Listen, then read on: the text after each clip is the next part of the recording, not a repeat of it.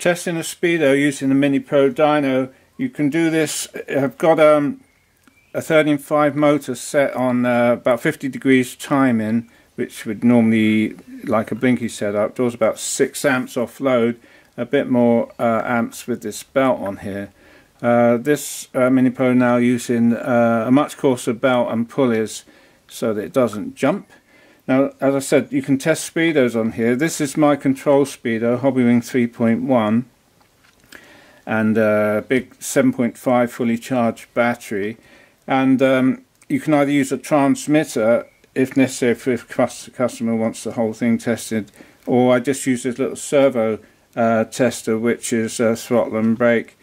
You just plug it in here rather than using the computer setup. So as I say, this is the control one. I'll just show you. So just to show that how speedo should work, you just turn it on once it's on, and there you go. It's very smooth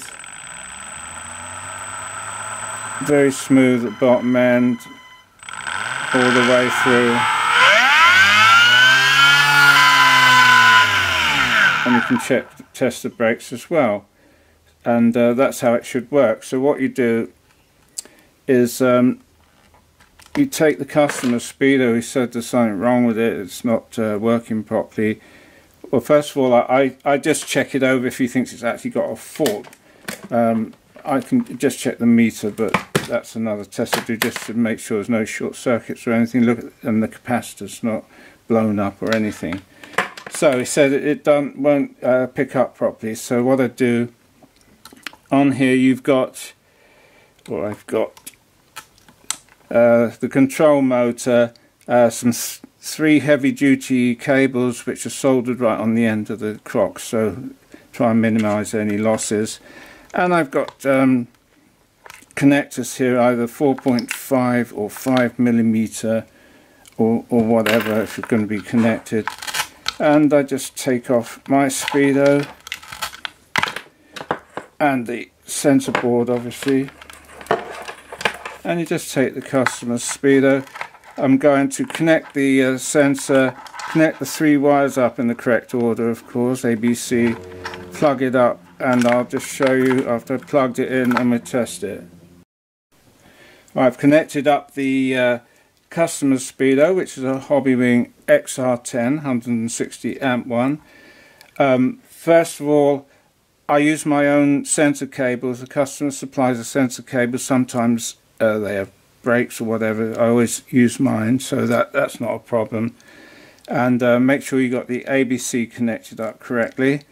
And I'll also have to program it for the neutral, throttle max, throttle minimum to this, so we can test it properly. And make sure we connected the plus and minus up the right way. Sometimes it's got all black leads, and this one's just got a little red blob on the end, so double check you don't want to blow the customer's speedo up. So we connect that up and turn on.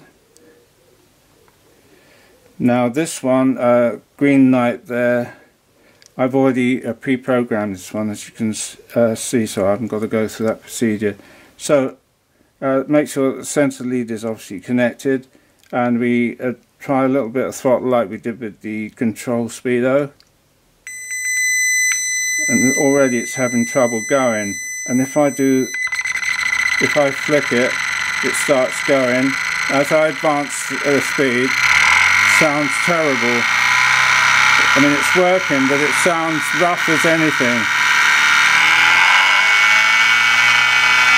It is working, and the brakes actually work. Another thing I just mentioned is I will, if I suspect there's something wrong, put a default reset factory on the speedo just to make sure, and I've already done that on this after testing it originally. And also you can update the firmware software as well, but always go back to default just in case it's had a hiccup along the line. But I've done all that and it's still not working. It's having trouble getting going. and it sounds like a real tractor. And the customer said, yeah, he did have trouble getting it off the line. It did work when it was going. So that's how I test speedos on here.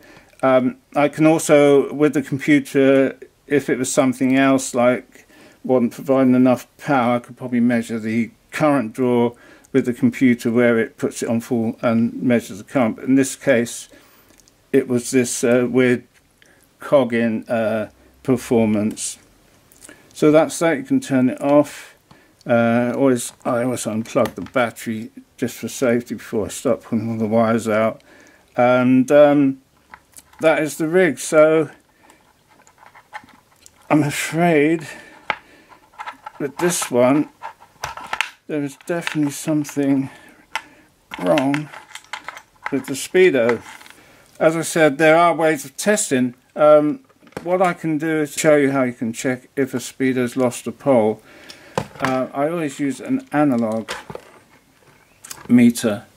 It's much easier, I'm afraid, being old school, to read an analog meter than a modern digital. First of all, just connect one end to a positive and negative. I'll show you, we can do them all. If you want to check the capacitor, just put that on there and look at the meter. Set it to ohms, low ohms. Okay, it reads just like that. But now, if you swap it over, it will, capacitor will charge and be discharged and then charged up, and you'll see it on there. If the capacitor's working, just watch that meter. Goes up and then down. That's the capacitor charging. Very low voltage out of here. It's not going to blow anything up or damage anything. Anyway, that's the capacitor, alright. If you think the capacitor's damaged, unsolder it. Put it on one of the positive and negatives. Go on each one of these ABCs. That one. About 50, see where the meter is. Middle one, same. This one, same. What you find, if one of these ABC is blown, it's going to be different. Put it on the positive. Check. That was just the capacitor there.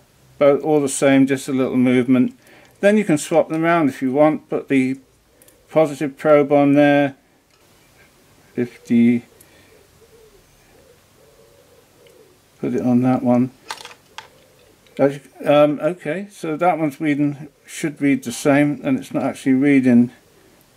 It suggests that there's something wrong with that one there, which is the C, ABC. Let's put the positive on the negative probe, put it on each one of these. Nothing, nothing.